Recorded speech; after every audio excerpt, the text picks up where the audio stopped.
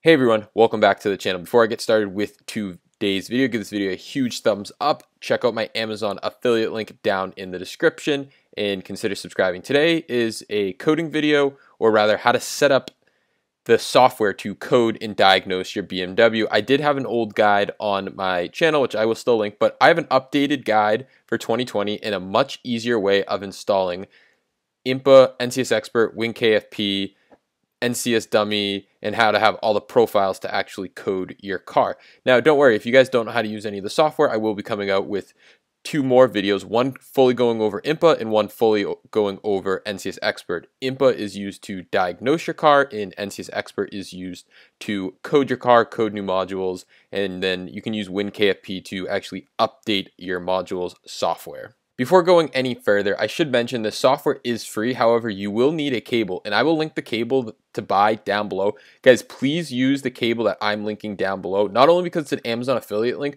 but it's because it's the right cable to code your BMW. I get so many people commenting on my videos saying, hey, I can't communicate with the car. And 99% of the time, it's because of the cable they're using. You need to use a k+dcan cable, and it is very important that the cable has a switch to switch over from the K line to the dcan line, because if it doesn't, you will not be able to communicate with the car. So if it didn't have the switch, you would not be able to communicate with the E46, E39, and E38. So it's very important to buy a cable with a switch, and I will link one down below. So definitely please check out that link. So getting started, when you download the link that I have listed in the description for the software, guys, this is my Google Drive, so nothing will happen. It won't get taken down. It'll always be up to date. Some of the other links I've used in the past have gotten taken down and stuff like that. So this will always have the most up-to-date information on my Google Drive, so check that link down below. It's really simple. I did not create this tool, but it's called Mike's Easy BMW Tools, and it allows you for a one-click installation. Well, almost one click. There's a couple other things we have to do. One great thing about using this installation that I'm showing you guys is this is a one-step installation if you want to upgrade to ISTA and have ISTA on the computer too. It has everything set up to allow you to use ISTA. So if you're trying to get ISTA installed, you definitely need to follow this guide first. So now let's get on to the guide. So basically, right-click,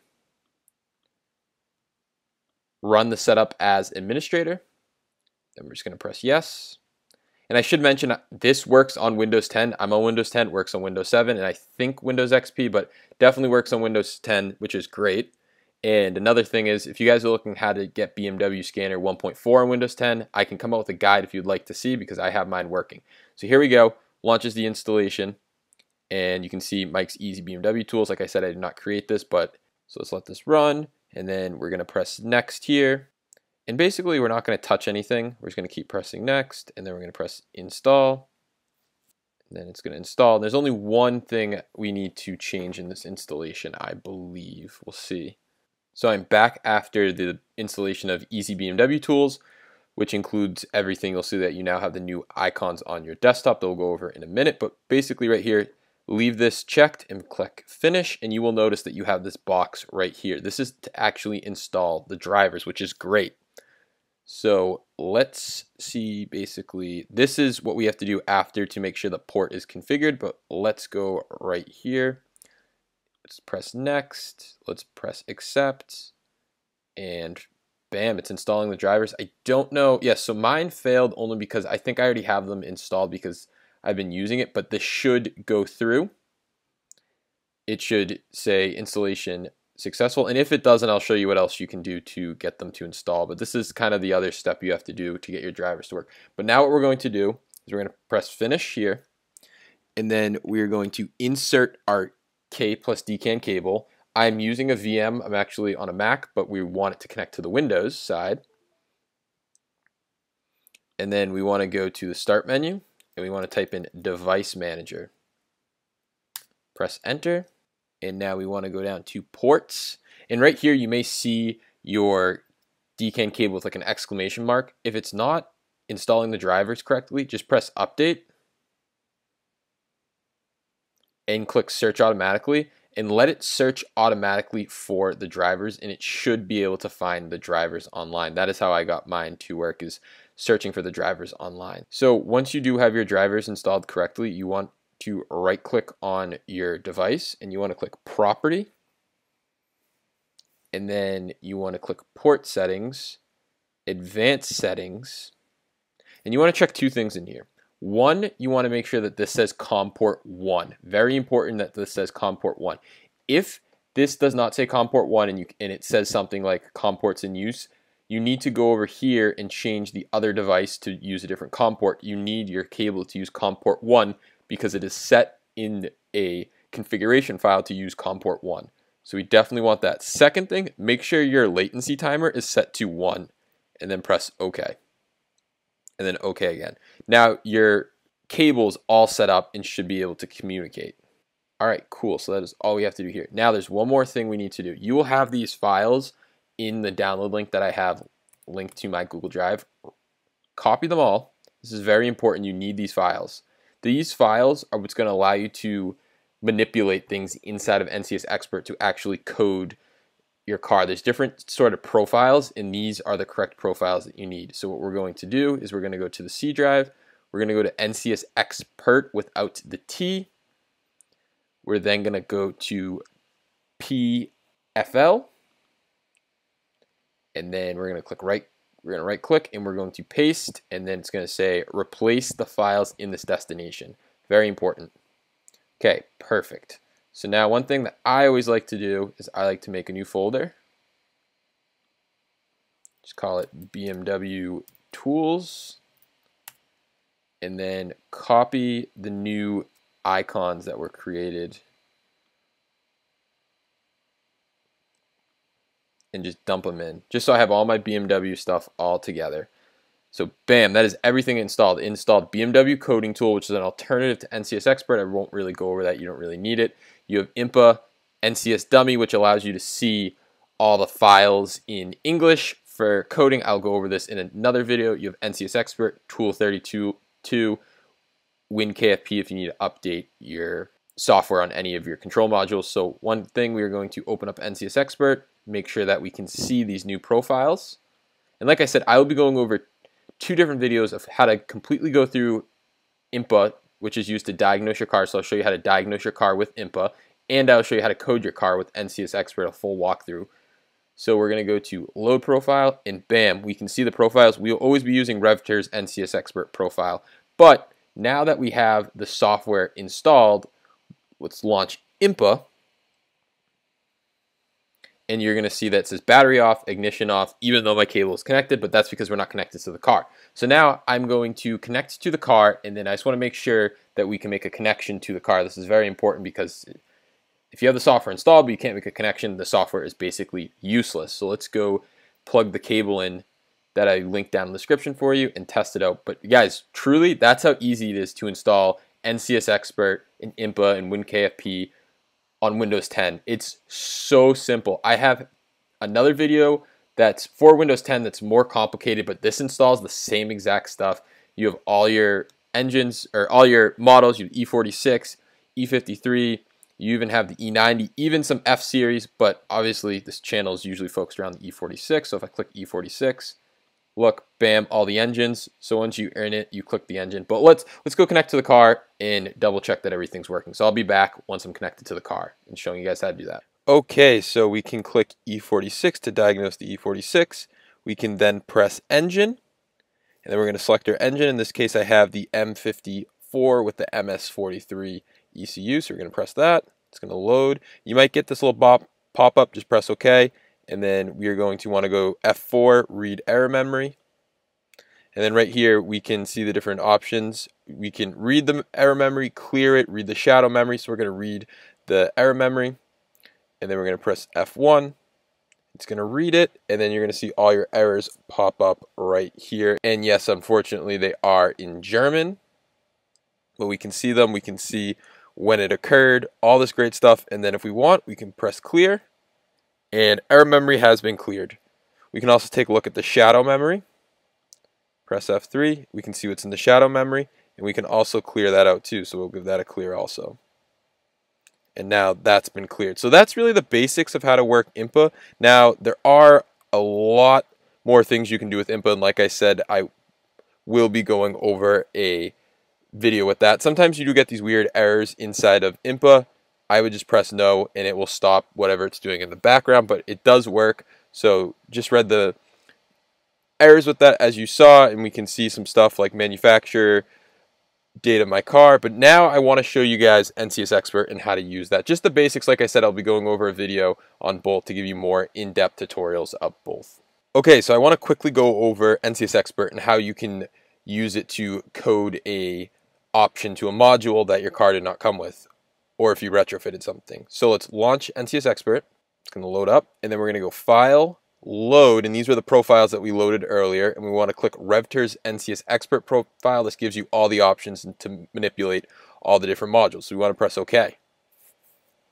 Then we want to press F1, which is VIN VCS/FA, so we'll press that, and then we're going to press F3, and then we're going to pick our chassis. So in this case, I have an E46, so we're going to click E46,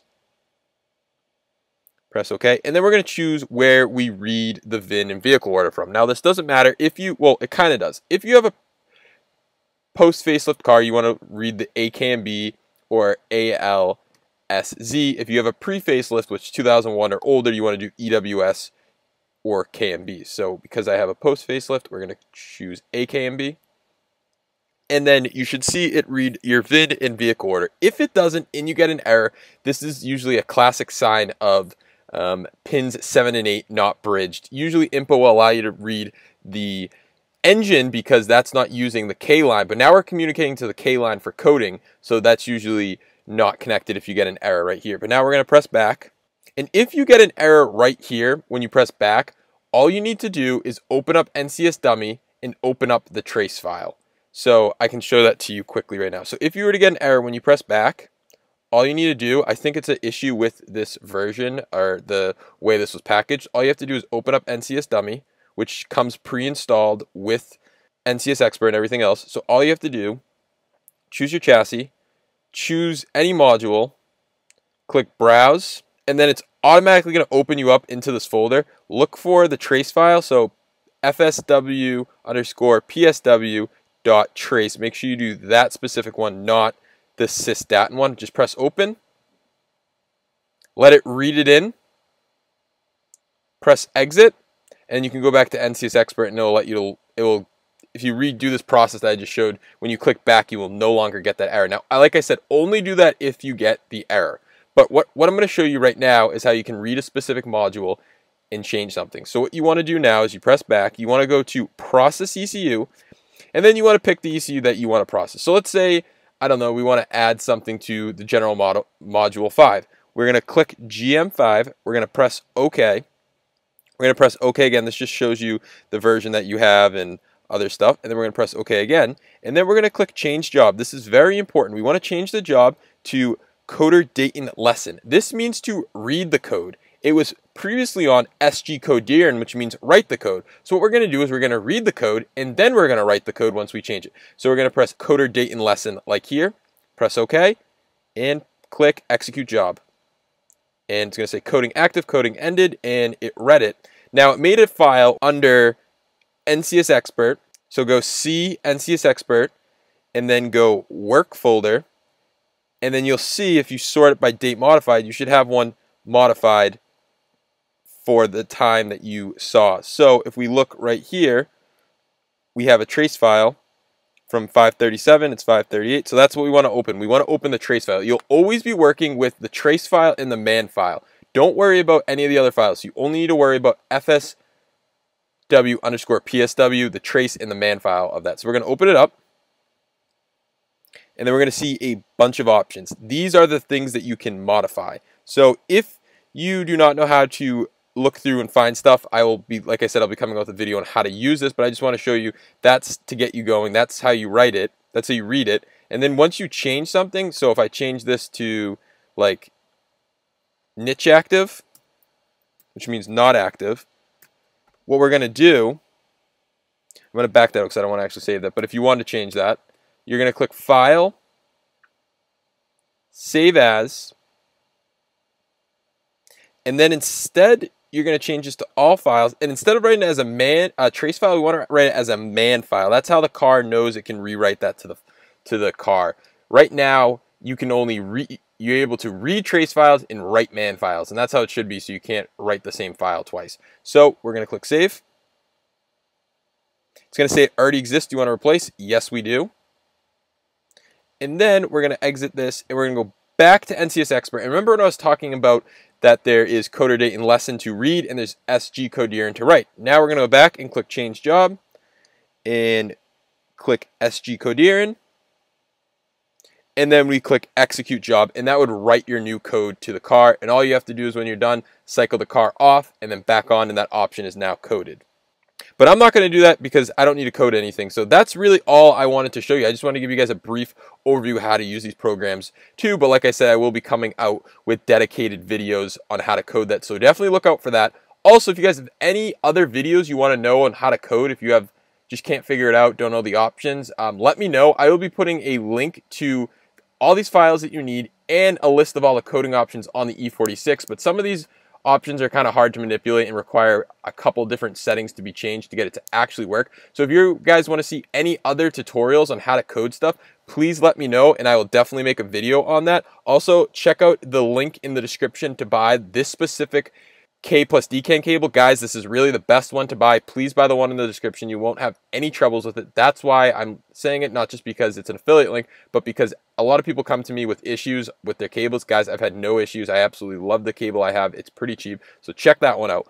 But that is all I have for today's video. If you guys have any questions, drop them in the comments below. Any videos you want to see on how to code, drop them in the comments below. Consider subscribing. And guys, please smash that thumbs up button. It helps out the channel a lot and helps my videos in YouTube's algorithm grow and get my channel discovered more. So smash that thumbs up, and I'll catch you guys in the next one. Peace out.